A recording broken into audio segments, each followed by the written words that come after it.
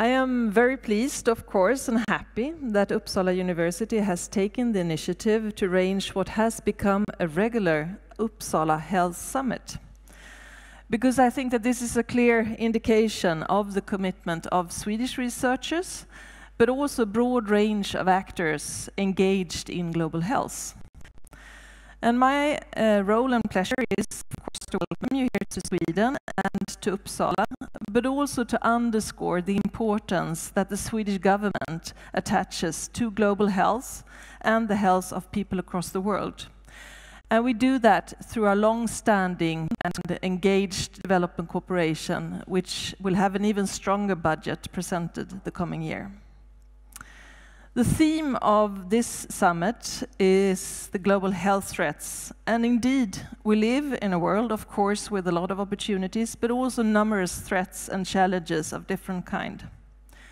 Endemic disease and a multitude of interlinked drivers of change, as was mentioned initially.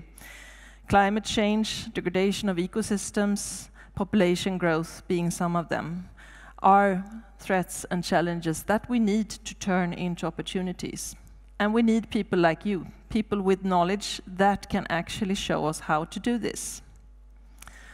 I think it is also increasingly clear to all of us that the north-south divide of health is becoming obsolete. Global health problems are just that. They are global. And this conference is about One Health, meaning that we need to take a more comprehensive approach, and in this case include both, for instance, animal and human issues, and the agricultural and health sectors.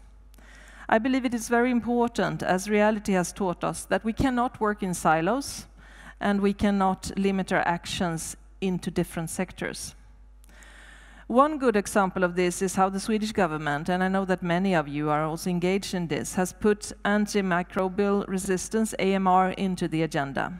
The Swedish strategy for AMR takes a multi-sectoral approach, including both animals and human aspects.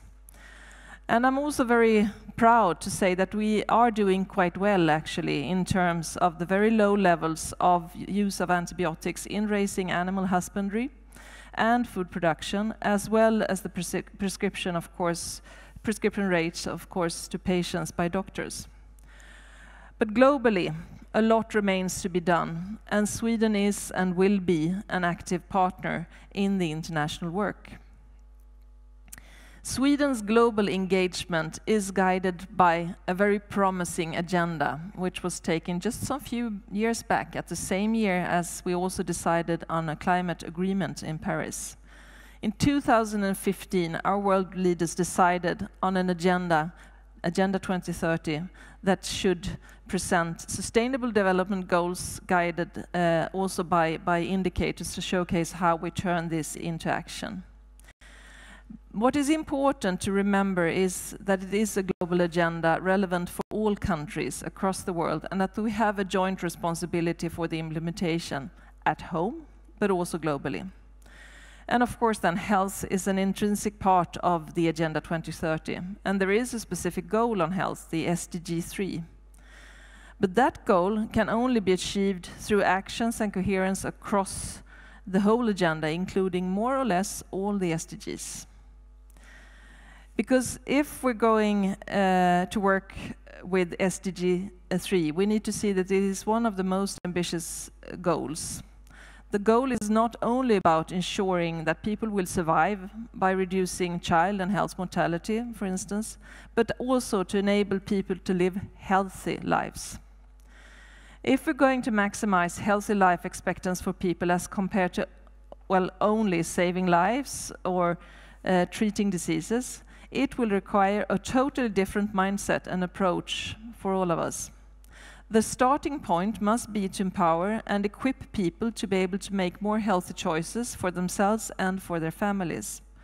And this is a whole new prevention agenda that we have only started to develop. And we need to do a lot more. Sweden's government is also engaging a lot in resilient health systems. When we entered into government in 2014, the Ebola outbreak was at its peak. And it shows us that resilient health system is, according to the Lancet, a health system which can cope with the stress, for instance, like the Ebola outbreak, and at the same time maintain normal health services. And this is very important, draw lessons which evolve, develop, and improve systems for the future. So I think all of us understand the importance why Swedish development cooperation need to be a long-standing partnership in many countries. We need resilience in our societies for health, and we need resilience for our planet's survival at large. We need to ensure that everyone has equal opportunity to access health service, and sexual and reproductive health and rights are of special importance to the Swedish feminist government. We have an opportunity to better connect our work for health with our actions for environment and climate.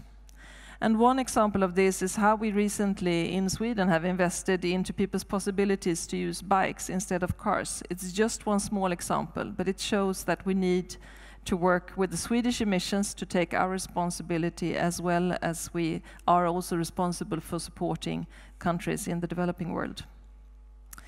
An example of an action which has a positive health, this is an example of an action that has positive health as well as climate effects. What we eat and how we produce food is of course another area where I believe that we can do much more and we can do better. And again, an area where we can see the increased synergies between health, environment, and climate. Let me finish by two good news. The Swedish government has just published a report on our development assistance to health last year in 2016, and we can report a substantive increase in our engagement. Sweden has invested more than 4.6 billion kronor and 14% of the total aid in the year of 2016. And we will invest even more this year and even more the coming year. So the second good news is, as I mentioned initially, that the Swedish government has presented our suggested budget for international development cooperation to the parliament. We stay with a 1% Gini goal, and since Swedish economy is doing quite well, we will have the biggest cooperation budget that we have presented ever. And health, of course, will continue to be a priority and one of the main pillars of the work that we do. But we will also focus in our engagement of the protected crisis and the humanitarian support that the world needs. Only half of the humanitarian support is there. Conflict and conflict-ridden countries are a priority for the Swedish government, and we are also prioritizing the area of climate change and environment. So let me finish by stating that what is good for the planet and what is good for the climate is also good for people's health, and what is good for people's health is also good for the planet. There is no contradiction, only an important win-win opportunity. And I look forward to listen in to all the experience that this conference will bring, and to see to that we can improve even more our engagement from the Swedish government in global health. Thank you very much.